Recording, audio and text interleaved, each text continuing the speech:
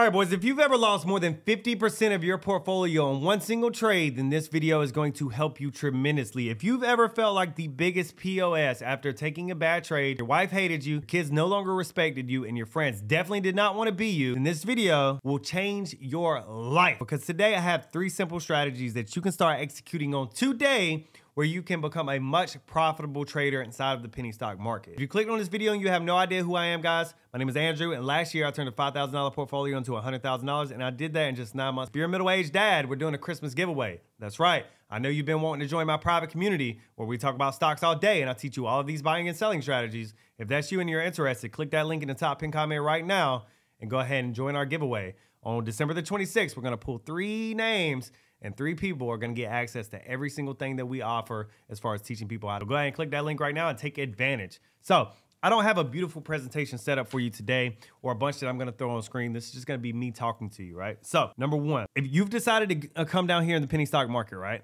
The number 1 thing that you have to realize to make yourself a better successful trader is that you have to make the decision to stop copy trading.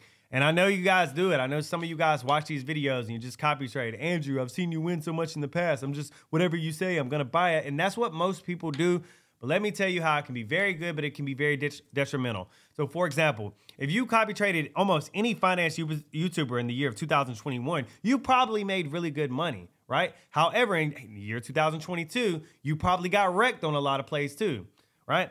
So here's the problem with copy trading. Is it goes to the old saying of if you give a man a fish, he'll eat for a day, but if you teach a man to fish, he'll eat for the rest of his life. The main goal of you watching this video should not be, I'm just going to copy trade every single thing that Andrew says. The goal should be, I'm going to learn a skill that's going to be able to make me money for the rest of my life because I need to protect and provide for my family, especially if you're a man watching. So you have to make the decision to stop copy trading. And I know, and I want to break down the psychological reasons why you want to copy trade. It's very simple.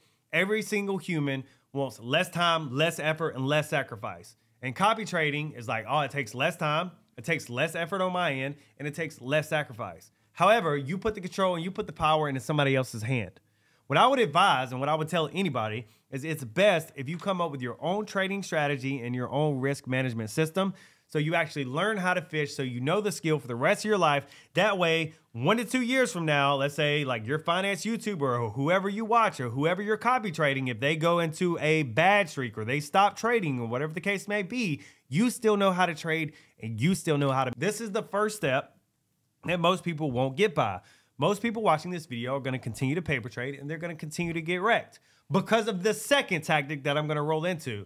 Why do people get wrecked when they copy trade? Because most people will buy and they may even sell if they're copy trading somebody and they're following their trades, but they don't ever set a stop loss. So rule number 2, if you want to be a more profitable trader and you want to make an additional $2,000 to $3,000 per month trading stocks, you have to set a stop loss on almost every single trade. And what I found is the sweet spot inside the penny stock market, and it's going to be different for everybody because everybody has a different risk tolerance, is around 10 to 15% and 15% being the absolute max that you're willing, right? So if you get into like, let's break down why are you trading penny stocks, brother? Because you didn't want to put it in the S&P 500 because you know year over year, you're only going to get a 9% gain. And if you adjust for inflation, that's really only a 6% gain. AKA if you put $100 in, at the end of the year, you're only going to get $6 back, right? And you've made the decision that you know that that is not going to get you wealthy. That is not going to be a big needle mover in your life. And you want to pull on the levers that are going to make the biggest difference in your life. That is why you came down to the penny stock market, because you want to strive for more, right? So let's break that down to the next level. So why do we have a better opportunity down here in the penny stock market? It's because every single stock does this. They're very volatile and they make massive swings. But with those massive swings to the upside comes massive swings to the downside as well, right? And the problem is, if you're watching this, then you're probably getting caught on the downside.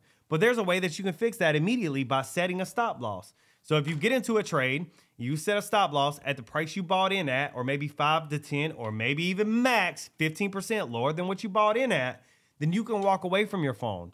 You can walk away from your desktop or your laptop and know that when that stop loss gets triggered, if that stock starts to go down, it will automatically sell for you. If there was one piece of advice you're watching, one thing that you got from this video, set a stop loss on every help you tremendously. And that rolls me into number 3. A lot of you get wrecked in the penny stock market, and I found this because I work one-on-one with every single one of our private members inside of our Discord, and this is one of the biggest problems is because of the the point that I just made. You came down here to the penny stock market to make a lot of money, and it's very, very tempting for you to just go all in on one stock, brother. I know you've done it.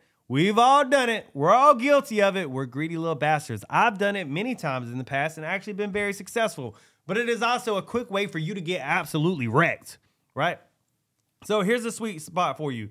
If you find yourself being emotional over every single investment, if you're looking down at your portfolio and you're giggling hee every single time you're up, or if you're like about to cry and getting stressed out every single time you're down in the stock, it's probably because you took way too big of a position. And here's the sweet spot. Take the entire amount of your portfolio and make sure you put no more than 15 to 20% of your portfolio. And if you start doing that, you're gonna take your emotions out of the trade and you're gonna make more rational decisions. Rational decisions equals making money. Emotional decisions equals losing money, right?